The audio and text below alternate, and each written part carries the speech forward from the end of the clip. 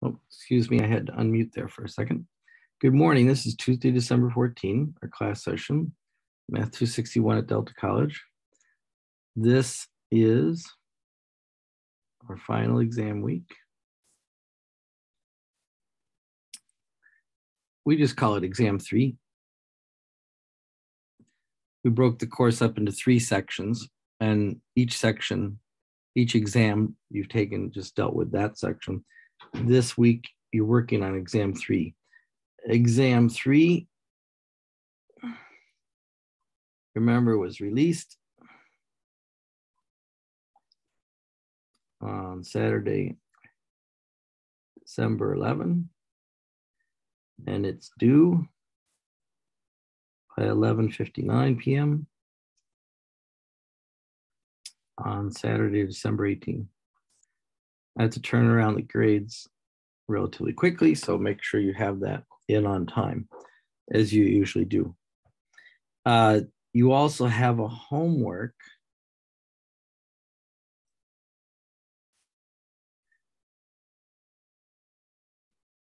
from section 6.8. 2 problems that's due tonight. Some of you have handed that in already. When you hand that in, I'm going to grade it immediately and record it. I won't release the solutions or the graded papers until after midnight tonight when it's due. But if you hand that in, you can start working on your exam in earnest. So there's no pressure. You can have the ordinary deadline, which is Tuesday, December 14. But when you hand that in, I'll turn it around as quickly as possible tonight and post solutions in case you'd like to review solutions related to your exam. We've covered all the material that we're to cover in this class, and this is a review session. So I am only here to answer your questions that have been submitted. I have one question or comment that was submitted that I'll raise about parameterizations. But other than that, I'm just going to keep an open camera here. And as people check in or ask additional questions, then I'll address them. I will also keep account of the time so that if you're scrubbing through this later and there's not any questions or content, you know what happened during the session. Okay, so we got exam 3, release due, homework from 6.8 due.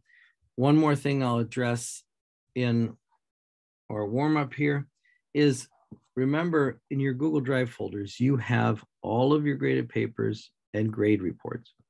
I cannot keep those graded papers indefinitely in those folders. I have to turn around those folders. So what's going to happen is you hand in the exam on December 18. I have to hand in grades on the Tuesday following that. And I will send you, I will put in your Google Drive folder your graded exam and your final grade report when I submit the grades. So when you receive, and then I'll send an email saying that those things are uploaded. After I send that email, which will be sometime during the day on Tuesday, probably in the afternoon or evening. From that time, I'm going to give you 7 days to clear out that folder. You could clear out that folder now. You can't delete files from the folder, but you can download all the files in the folder, keep them for your records. And 7 days after I release the grades, 7 days after I tell you the grades are posted, I will delete those folders and contents. So after that, you won't have access to them. So grades are due on Tuesday. Let's count forward. Sunday the 19th, Monday the 20th, Tuesday the 21st. And your folders will be emptied 7 days after that.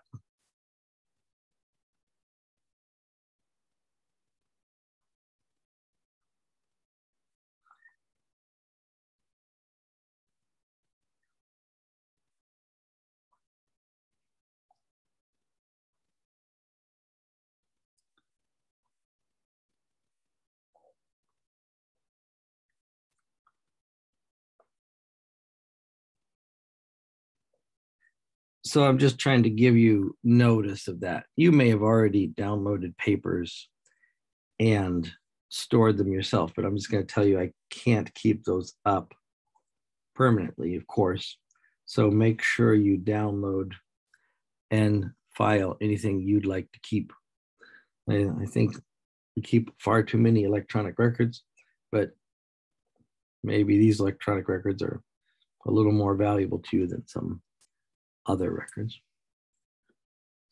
Okay, let me think if there's anything else we want to release. You can still contact me by email this week, and I'll answer questions as they come in. And you can contact me after the semester is over as well, and I will answer questions and notes in the order they arrive, maybe during the vacation, not as quickly as I ordinarily do.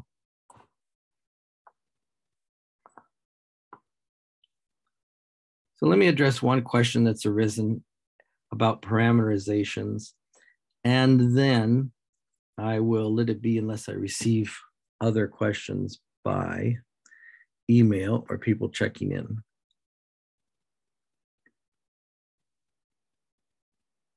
Okay, and the idea here that I want to address is the concept that there's more than one way to parameterize something. Let's look at a very simple case of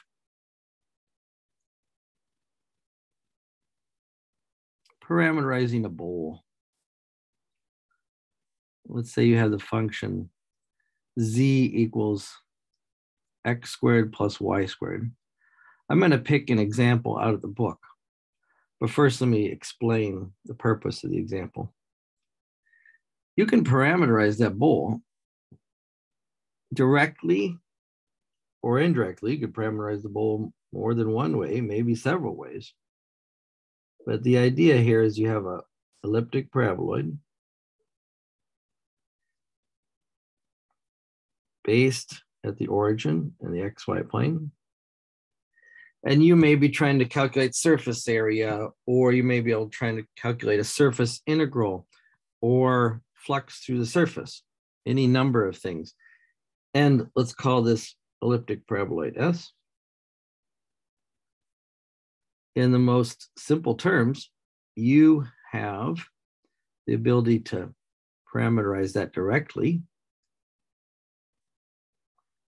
I'm going to stay with my U and V generic parameters here. And you can say that this is X, Y, and X squared plus Y squared. Now the value of that is the parameterization. It's relatively simple. But the cost is you have to describe where X and Y are. And you do that in the domain of the parameterization. The other natural choice right here is, okay, I said I was going to use U and V. I can use X and Y, but then one thing I can't do is mix the two. Okay, so let's try it again.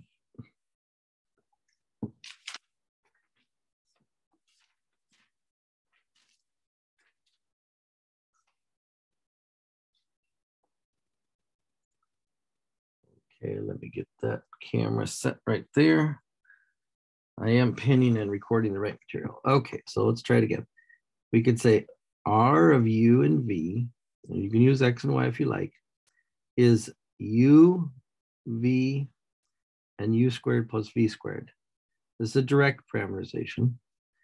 But then we're going to have to describe where U and V are.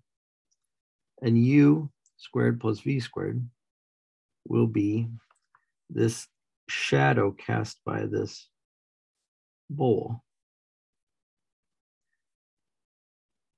U squared plus V squared is a disk, a solid disk of radius 1.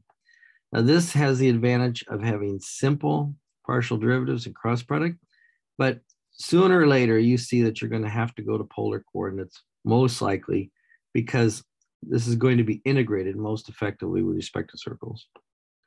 Let's call this parameterization 1. And the other natural parameterization, parameterization 2, is let U and V stand for radius and angle. So you could say U cosine V, U sine V, and I've made this a little bit too crowded to stay next to my picture. And x squared plus y squared would be u squared cos squared plus u squared sine squared, which collapses into u squared. Now, the advantage of this, the disadvantage is your parameterization is a little more complicated. Your partial derivatives are going to be a little bit more work, and maybe plugging into the integrals a little bit more work, but the advantage is the constant limits. Here you can describe this, and we're saying z is between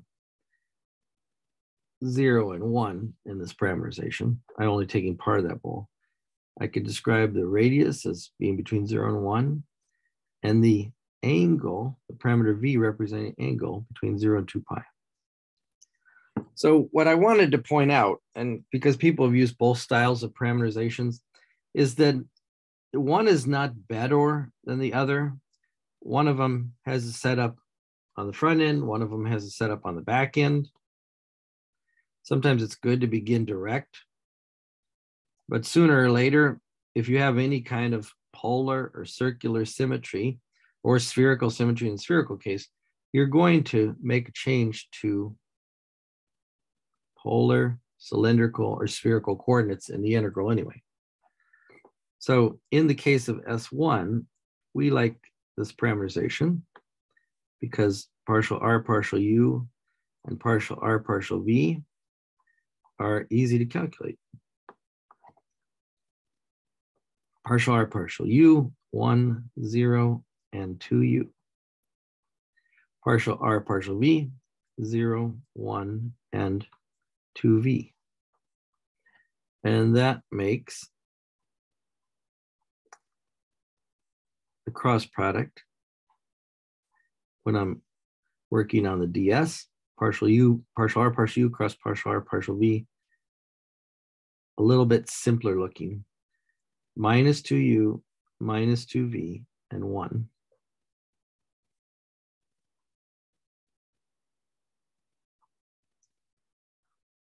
Notice that this is upward pointing because the z coordinate is fixed to be 1. Notice in this parameterization also that the z coordinate has a fixed length and the x and y coordinates are varying. Let me pull out a different color or two.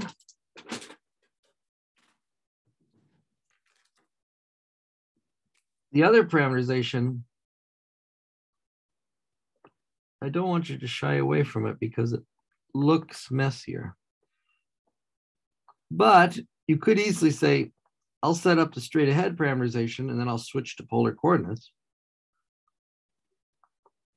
You have the option, what you feel more comfortable with. Partial r partial u, cosine v, sine v, and 2u, partial r partial v, minus u sine v, u cos v, and 0. And then partial r partial u cross partial r partial v. Excuse me, is equal to negative 2u squared cos v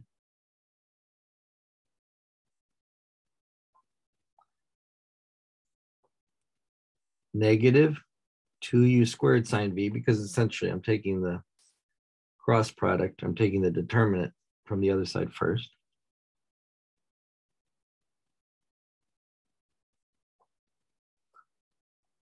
And then the last term collapses, u cos squared plus u sine squared, give me a straight u. Now here, notice the z coordinate is still positive. This is also an upward directed normal, but the z coordinate is not constant. So you can use either of these parameterizations.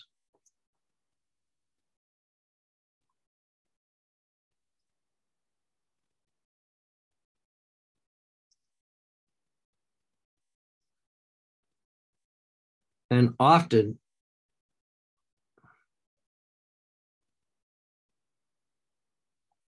your choice might be dependent on what you're doing or on the qualities. Let me number this paper. The qualities or the complexity of the problem.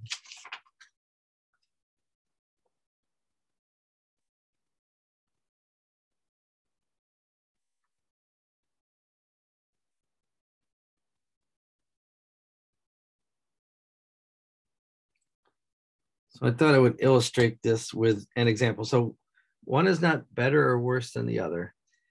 I tend to use trigonometric representations. I tend to set things up in polar coordinates from the very beginning, or cylindrical coordinates or spherical coordinates from the very beginning when I can, for two reasons.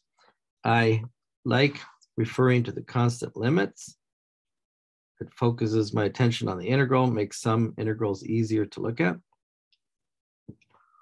And I like to observe the way the sines and cosines work together, collapse, or work towards zero net contributions in some areas.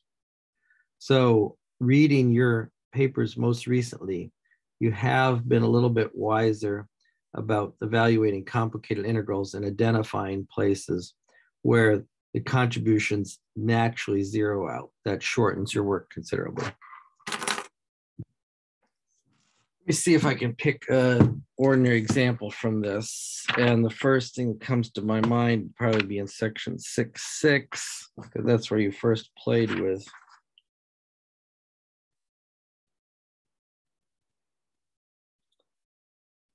surface integrals. I'm looking at some hemispherical problems right here. I'm looking at that. Yeah, if I talk about a hemisphere, then I can go rectangular, cylindrical, or spherical. So you choose based on what seems most effective to you in a given problem. I'm trying to find something here that would illustrate things nicely.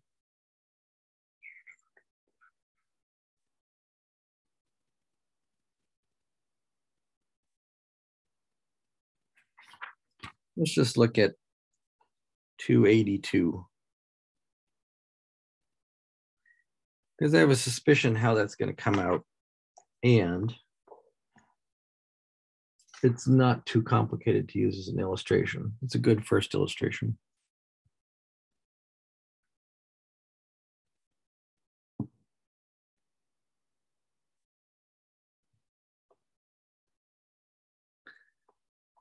So the question says, let S be the hemisphere, x squared plus y squared plus z squared is equal to 4. Z is greater than or equal to 0. And we want you to evaluate the surface integral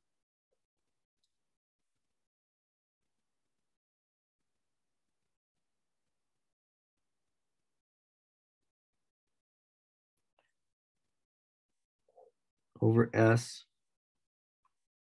x minus 2y ds. Instructions are a little bit odd here. Evaluate each surface integral in the counterclockwise direction, but you're not following a direction and you're not computing a flux here either. So I am not crazy about the way that was stated. But let's look at this expression right here. First, let me draw the hemisphere and see if there's anything I can gain from looking at that. So this is a sphere of radius 2, but only the upper half.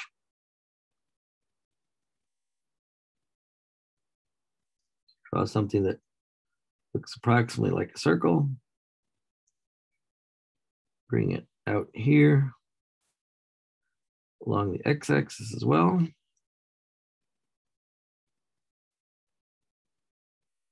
Give it a fair circular base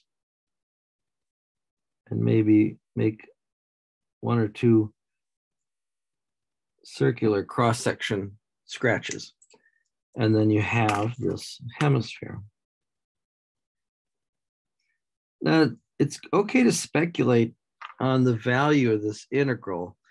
And what I'm interested in right here is the linear nature of this term. You know, x to the first and y to the first. And as I look, half of this object is symmetrically placed about the x-axis.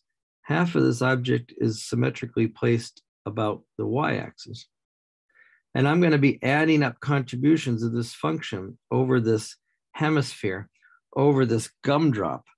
Now, I wouldn't be surprised, although I'll make no commitments, maybe every contribution when x is positive is met by an equal contribution on the other side when x is negative. But you could say the same thing about y. Any contribution based over here at y will be matched by a contribution based on the other side of the y-axis as well. So don't bother, or don't mind looking for symmetry in a problem where it might exist. Okay, now we got to choose a parameterization.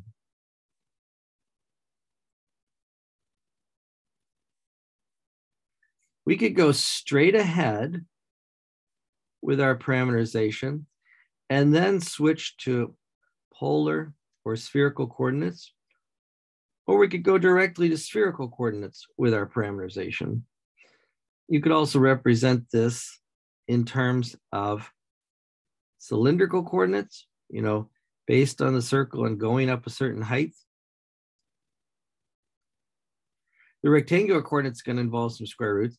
The spherical coordinates is going to involve no square roots originally, but more crunching in the ds. The cylindrical coordinates will involve some square roots in the description of the height, kind of halfway between the two. I think I'm going to go straight to spherical, because I think that when I evaluate this thing as an integral anyway in the future, I'm going to use spherical coordinates to describe the limits. So this is my own bias, but maybe we'll do the rectangular one in a second. So remember, you got rectangular coordinates, then you got polar coordinates, and then you got spherical coordinates, x replaced by r cosine theta, and then r replaced by rho sine phi, and z replaced by rho cos phi. So this is how you use the two famous triangles to track your coordinate transformations. The two famous triangles I'm talking about are the triangle in the plane that relates x, y, and r, and the triangle, the right triangle standing up, that relates r, z, phi, and rho. Okay, so let's write this in terms of spherical coordinates. I'm going to use my generic parameters u and v, just because, I mean, I could definitely describe this with a fixed rho of 2, and I could say r is a function of phi and theta, but I'm just going to use u and v generic because I always write parameterizations with generic variables. Again, that's personal bias. So rho is definitely equal to 2. I usually describe the theta with v, and the phi, I'll let that be u here. So I say 2 sine u cosine v. 2. I gotta make sure my lights don't turn off. Hang on a second. Sine U, sine V, and 2 cosine U. And I'm going to run that. If you name the letters differently, make sure you assign the right values to how you're running those. So the U representing the phi goes from 0 north to pi over 2, the plane. It's the angle from the vertical, from 0 to pi over 2. And the V, which is representing the theta, is going all the way around the z-axis, full revolution, 0 to 2 pi. Okay, so here's the price I pay for preloading this in spherical coordinates. I have to calculate these partials and this cross product. But it is just doing that. It's pre-working the integral so that I get an easier integral possibly in the end, or I get to evaluate more directly possibly in the end. So with respect to U, I have 2 cos U cos phi, 2 cos U sine V, and minus 2 sine U. With respect to V, I have minus 2 sine U sine V,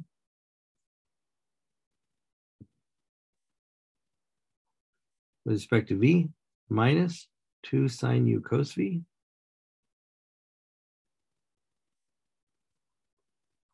and with respect to V, 0 in this slot.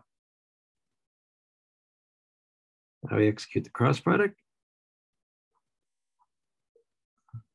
Oh, excuse me. I need to number this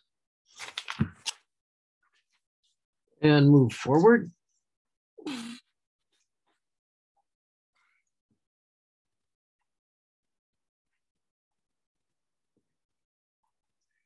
And so in the first slot, I have 0, and then I have subtracting this positive result, 4 sine squared U cosine V. It'll earn a minus sign.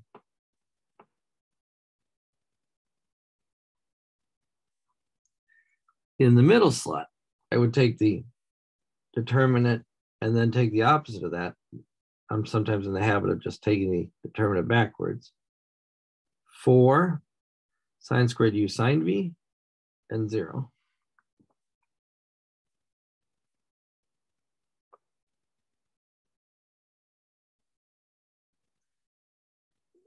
And in the third slot, I get a little bit of collapsing because I get minus 2 sine U cos U with a cos squared V, and then I get plus 2 sine U cos U with a sine squared V. Now I'm a little bit nervous about that because I wanted to see those things work together to collapse the cos squared V plus sine squared V is equal to 0.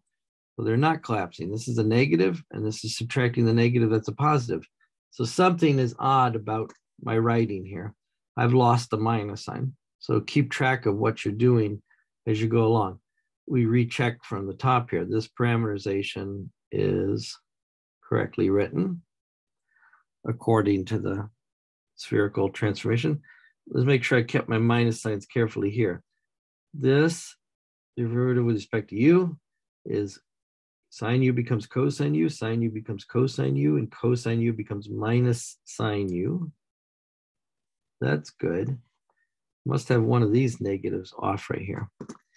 So what I have right here is, we see it, the cosine V becomes minus sine V, but the sine V becomes cosine V, not minus cosine V.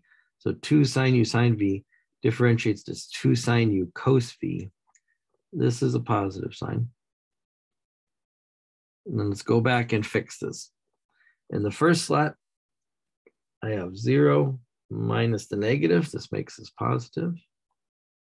In the second slot, I have negative, negative, minus 0. That makes this positive.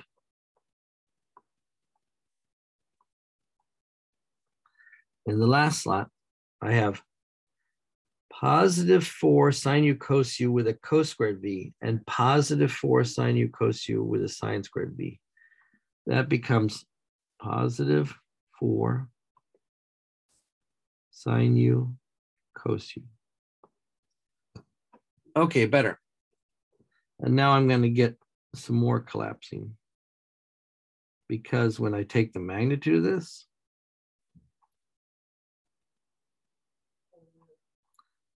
square each piece, add and square root, I'm also going to get some sine squared, cosine squared action, particularly when I square the first two pieces. The 16 sine fourth u cos squared v plus 16 sine fourth u sine squared v. I'll combine those right now. So this is 16 sine fourth u. And this is 16, collapsing's not done, sine squared u cos squared u. Now remember, this was a sine u cos u, and sine u cos u. There's no v in this term. So this is equal to 1. And now right here, as I take the square root, I get a copy of 16 sine squared u that I get to remove. 16 sine fourth u. Let's get my letters going on right here. Sorry, 16 sine squared u that I get to remove. And then what's left behind is a sine squared u plus a cosine squared u.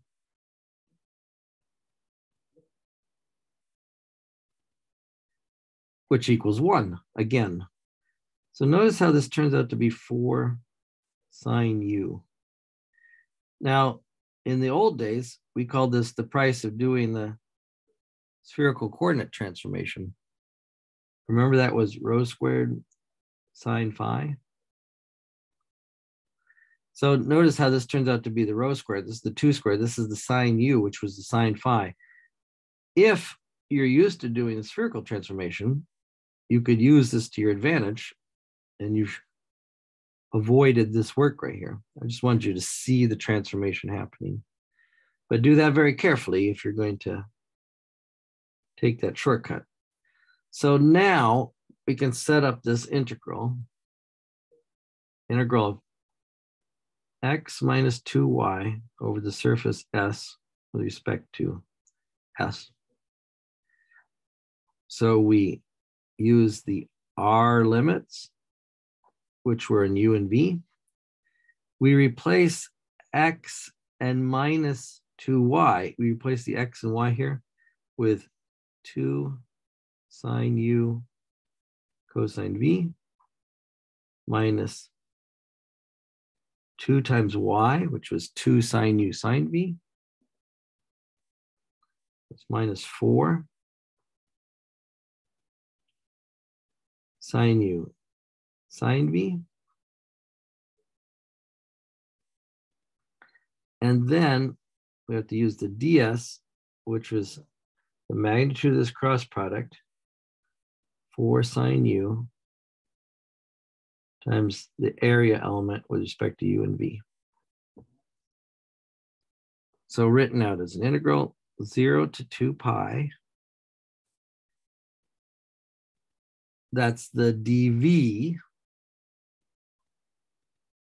0 to pi over 2. Remember, this is only hemisphere.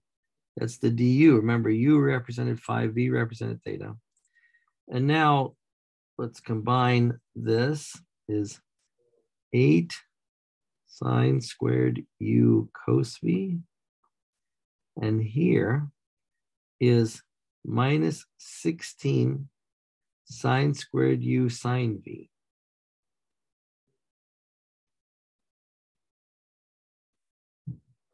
And this is a little bit better than I hoped.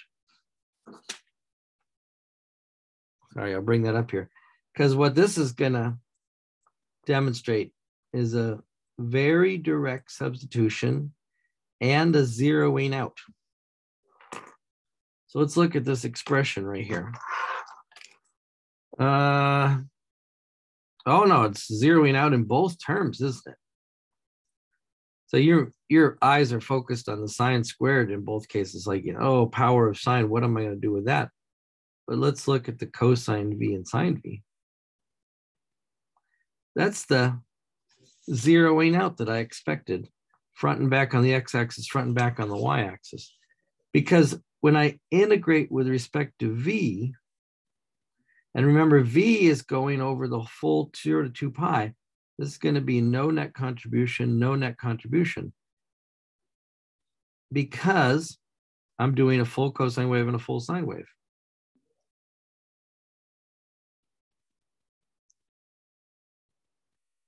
I'm not saying that these terms are zeros when I use that notation. I'm saying that that chunk will contribute 0 to the integral, zero net value to the integral. And you say, well, but you gotta, it says you have to integrate with respect to u first. But these are constant limits. Constant limits I can switch as I wish. Constant finite limits. So let's do the integral with respect to v first. Let's consider the 8 sine squared u and this minus 16 sine squared u to be constants. And I'm just evaluating 0 to 2 pi cos v, 0 to 2 pi sine v. Those are the zeros. And so now I'm even done. So there's a price to pay at the beginning of this because of the parameterization. But the expression of the integral in sines and cosines made it more clear what terms are going to be zeroed out. Now, I also want to point out that in Mathematica, you could do this rectangular coordinates, or you could do this in rectangular coordinates, spherical coordinates in Mathematica. You can verify this calculation either way. So I'm going to pull up Mathematica to look at this. But I like setting up the integral in terms of sines and cosines, particularly when I have symmetry, because it identifies quickly which portions are being 0 to net contribution, no net contribution. So I'm going to pull up a Mathematica worksheet. Let me make sure this is reset so I don't have any other variables interfering. And then I'll just execute these two integrals, rectangular and spherical. So I got my Mathematica open. I got a new document right here. Let me enlarge this. And then I'll share this sheet with you.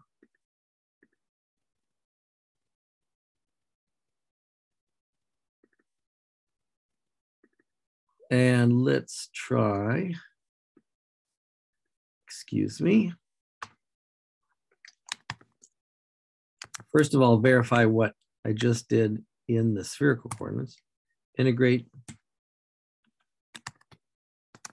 I put in the carriage returns here just for readability.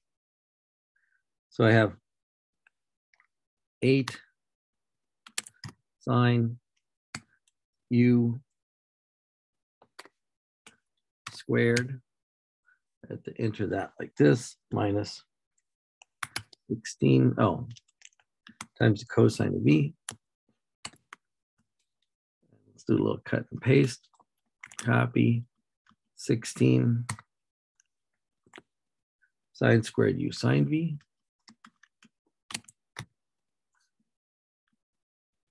And let's integrate that with respect to u first.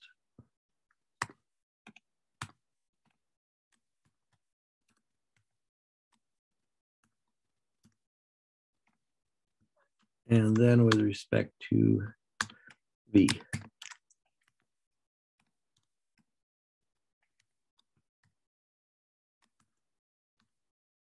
Let's see if I got all my commas and everything in order. Just to save trouble of fixing everything. Looks good. Let's try it out. There's my 0. And notice if I switch the limits of integration, that does not change the result. So constant limits of integration have this advantage that I can integrate in either order immediately. Okay, let's try this, but let's modify it. I'll keep this on the board. Let's modify it so that it is in rectangular form. Now there, I'm just going to integrate x minus 2y. So that looks appealing. But I have to integrate this with respect to the base of the hemisphere, which is a circle. I'm going to let x run from -2 to 2. And then for y, those will be my outer limits. And for every x, I select a y. And the y is going to be the square root of 4 minus x squared plus and minus. So let me get these typed in here. And then we'll check it. And then we'll evaluate the integral. So plus and minus. And so when x is 0, this is going to run from -2 to +2. When x is 2, this is going to run from -0 to +0. I think we're okay on this. This describes my circle. And this was not a messy situation. So Mathematica executed this pretty quickly. If you write a triple integral in rectangular coordinates and you don't have a lot of symmetry involved, it takes more time to evaluate this. I could switch the limits here. But notice I switched the limits. I have to change names of the variables in the inner limit. So, excuse me, I don't need to do it like that. If I change this to a y from -2 to 2, then I have to describe x with respect to square root of 4 minus y squared plus and minus. So switching limits right there is perfectly legal, but I have to change specifically what the limits look like, but also get the value 0. So interesting would be what happens if this was not symmetry. That would be if I had a 2 in here. Let's say x minus 2y squared. And then without symmetry, does this slow Mathematica down a little bit? Not impossible, but it does slow Mathematica down just a little bit. Now, what would correspond to squaring y in this integral right here? Go back to my paper very quickly. So this was the -2y coordinate right here. So if I made this -2y squared, I would have -2 times y squared, which is 4 sine squared v. So this would be -8 sine squared v right here, and then multiplied by 4 sine v. So it'd be -32 sine cubed sine squared v.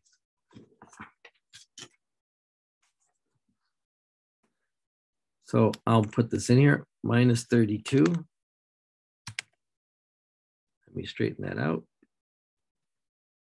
Sine cubed sine squared v. Let me make sure I'm doing that correctly on the paper very quickly, because I want to show you how that integral collapses. So if I had -2 sine squared u, I'm still recording. Oh, I'm on the paper right here, but I'll go back to the Mathematica worksheet in a second.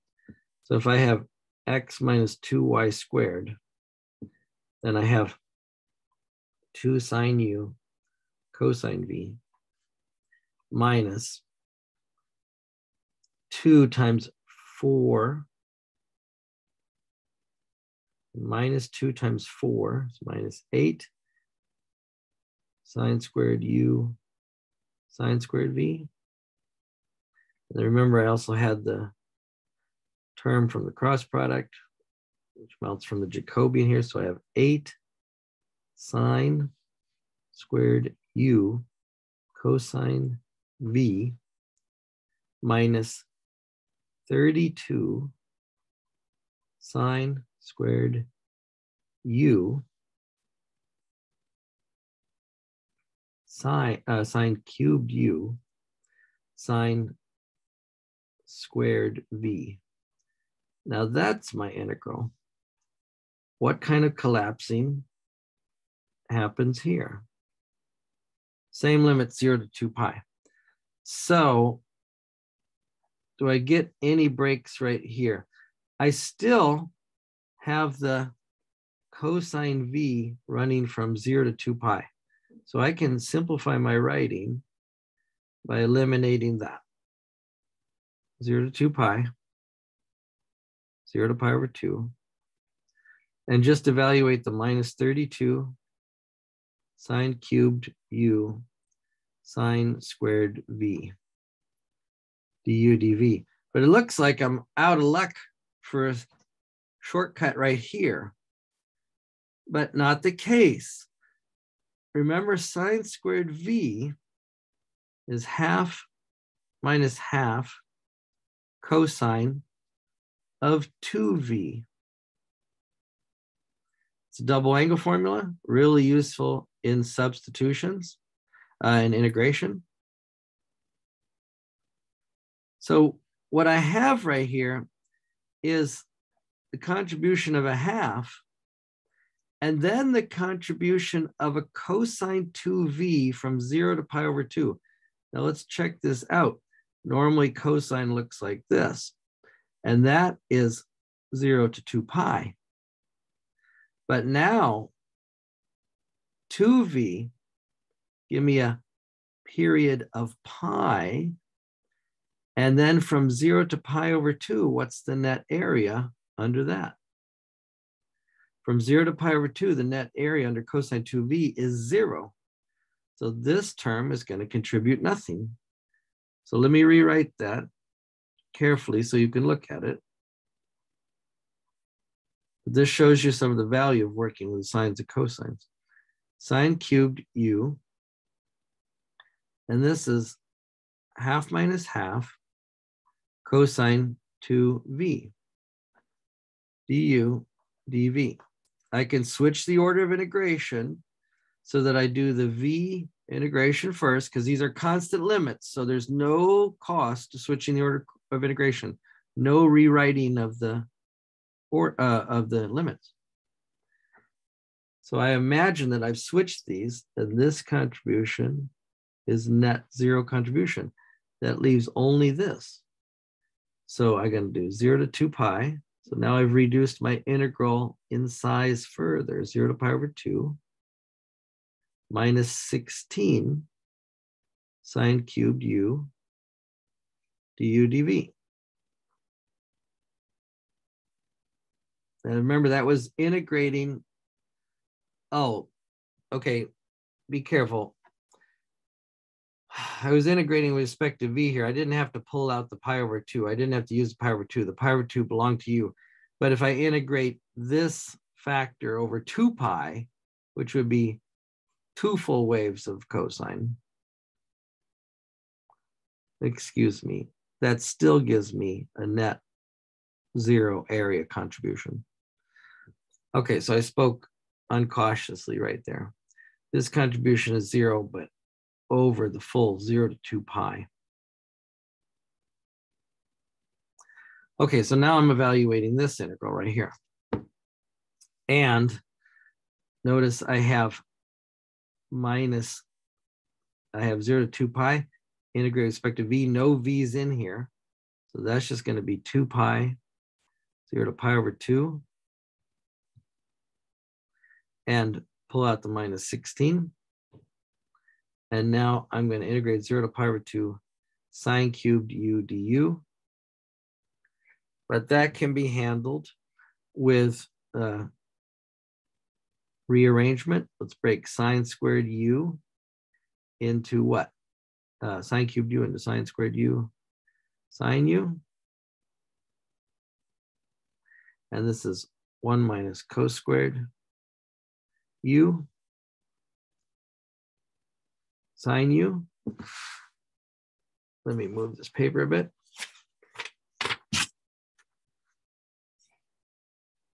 You can already tell from the thing we did in Mathematica, this integral must turn out to be 1 because our answer was minus 32 pi a second ago.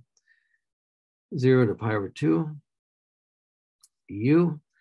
And this, let's let u be cosine, let's let w, I guess we need to use a different name, be cosine u.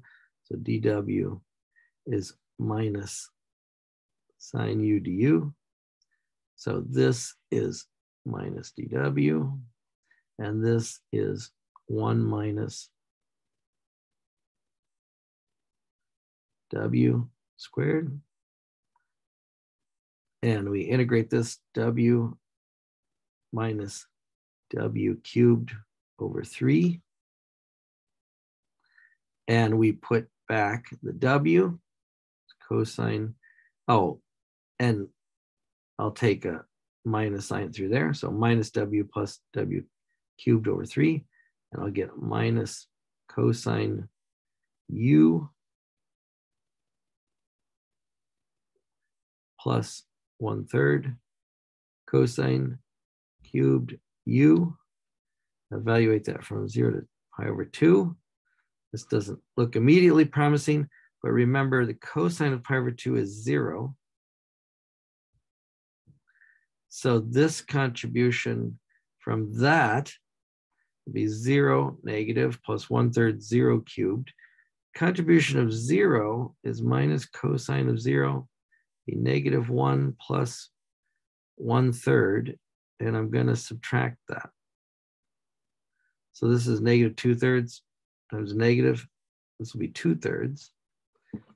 So I should have negative 16, 2 pi, and 2/3 here. So negative 32 pi times 2 over 3, negative 64 pi over 3 when I execute that.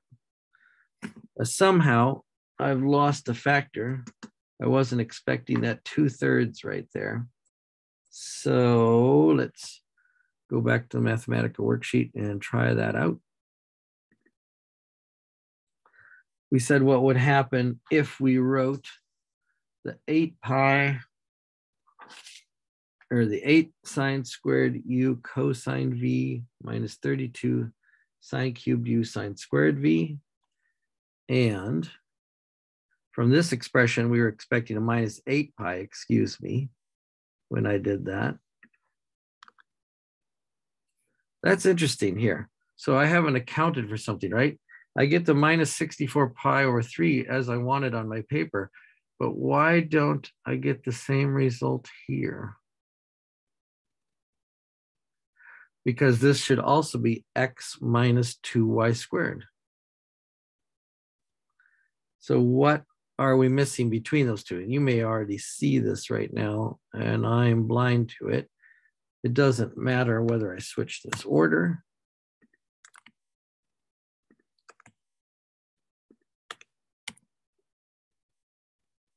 I have to get the same value there. But why is this x minus 2y squared? And this is not x minus 2y squared. Here's my u from pi over 2. Here's my v from 0 to 2 pi. The order does not make any difference right here.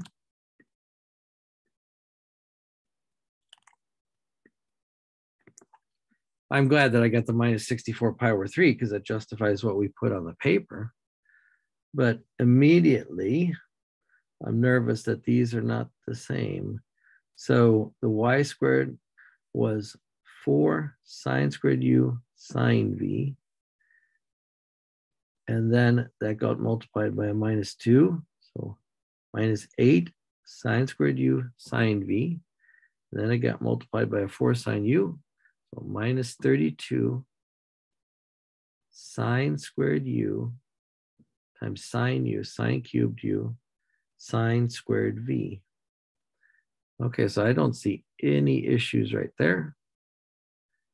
And this expression, the 8 sine u cos v, was the 2 sine u sine v times the 4 sine u squared. I should be evaluating to the same number in both of these if they represent the same integral. So somewhere here, this is not an appropriate representation. I'll let you tell me what the difference between these two is. Okay. So just illustrating different parameterizations and the symmetry and time-saving features of using the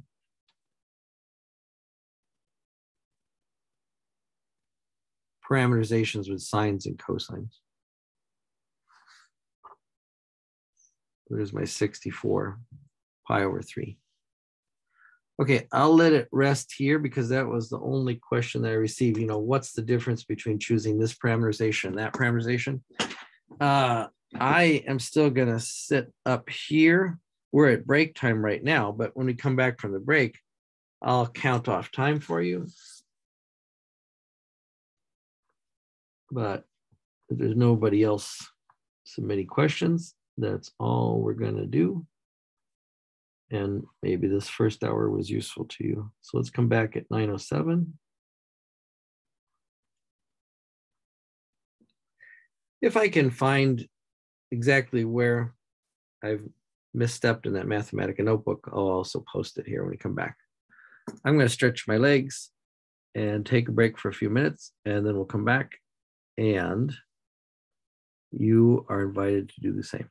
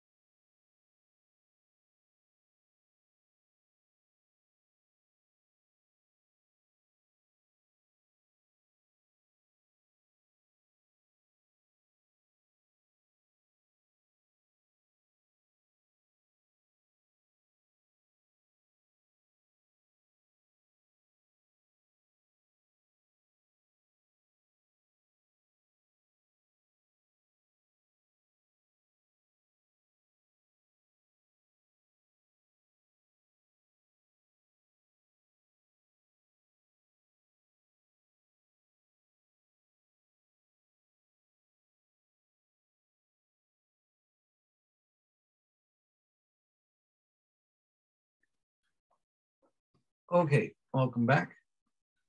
So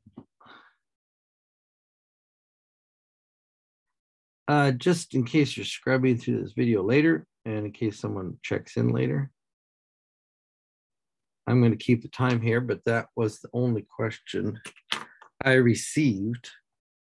I'll scan through the work we just did to make sure I try to identify the place where I change the value of that rectangular integral. But other than that, I'm not going to add anything to it here. I'll just mark time as we go along till the end of the period. If you have any questions, make sure to send me an email while you're working on your exam, and I'll help you out insofar as I am able. Thank you very much. I'm going to mute while I'm waiting here until someone pops in or until I want to bring that rectangular issue to resolution.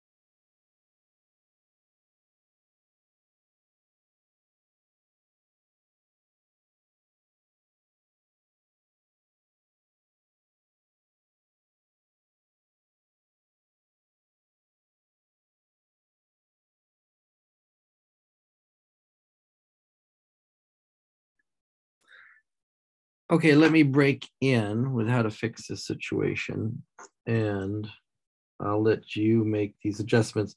But my error was, even if I go straight ahead with x minus 2y squared, I believe more strongly in this minus 64 pi over 3, and you can verify that. But even if I go ahead with this x minus 2y squared, this directness, I still have to parameterize. So I have to parameterize the sphere and then work out the partial derivatives, the cross product, and the magnitude, which gets to be in a relatively mellow place. But now the issue is going to be, as u squared minus v squared approaches 4, as I approach the boundary of the circle, I'm looking at technically an improper integral here, which is something the sines and cosines resolve behind the scenes. So this has got to be the integral that we send to evaluate. And if we send that integral to evaluate in Mathematica, I get a rather abstract answer, because Mathematica makes assumptions about the qualities of u and v. So you can pursue this path. Go check this. My belief is that this is going to come out to be minus 64 pi over 3, but this is going to be a good exercise for you. So going direct here does not get me out of any ugly cross product work necessarily. And that's another reason why I have this habit of going to the polar, the circular, the spherical presentations directly whenever they're available. Okay, I'll still hang out here for a few more minutes and mark the time, but best of luck, best wishes in your next semester, and send me a note if you have any questions.